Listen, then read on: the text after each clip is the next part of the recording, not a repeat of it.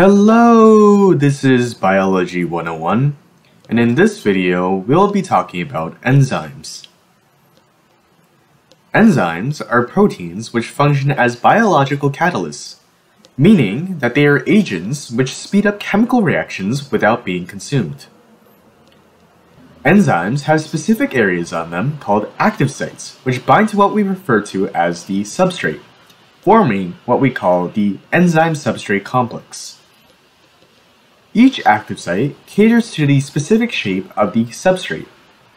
In order to create a stronger connection between the active site and the substrate, when the two bind together, the binding changes both of their shapes to match each other more perfectly, creating what we call an induced fit.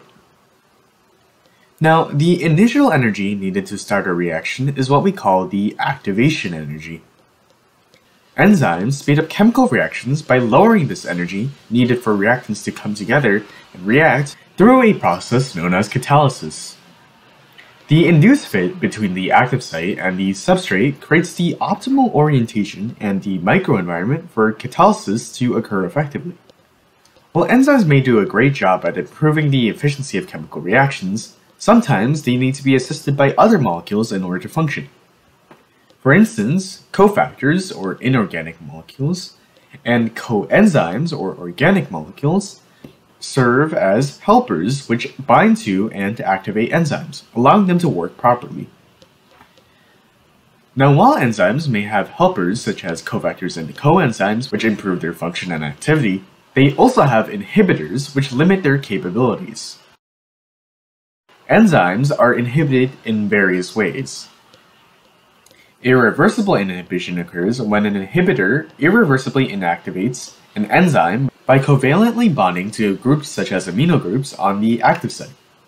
On the other hand, reversible inhibitors understandably inactivate enzymes through non-covalent reversible interactions.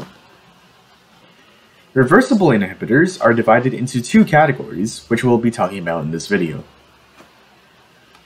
This includes competitive inhibitors, which bind to the active site, competing against the substrate, and non-competitive or allosteric inhibitors, which bind to another part of the enzyme, known as the allosteric site, causing the enzyme to change shape, thus making the active site less effective.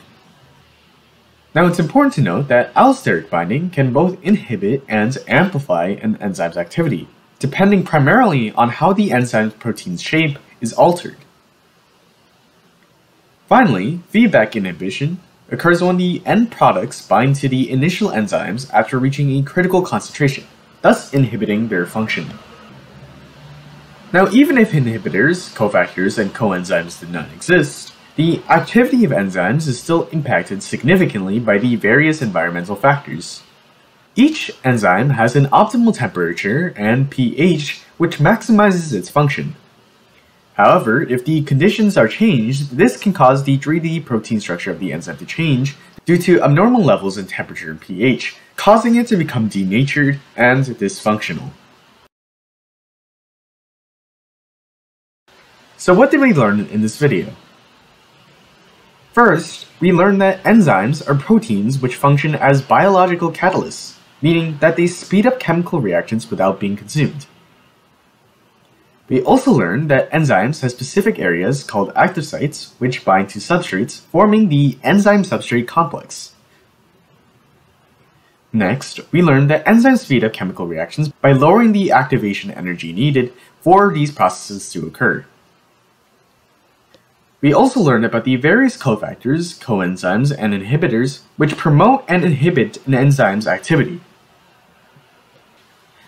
Finally, we learned about how the conditions that an enzyme is subjected to can affect its functionality.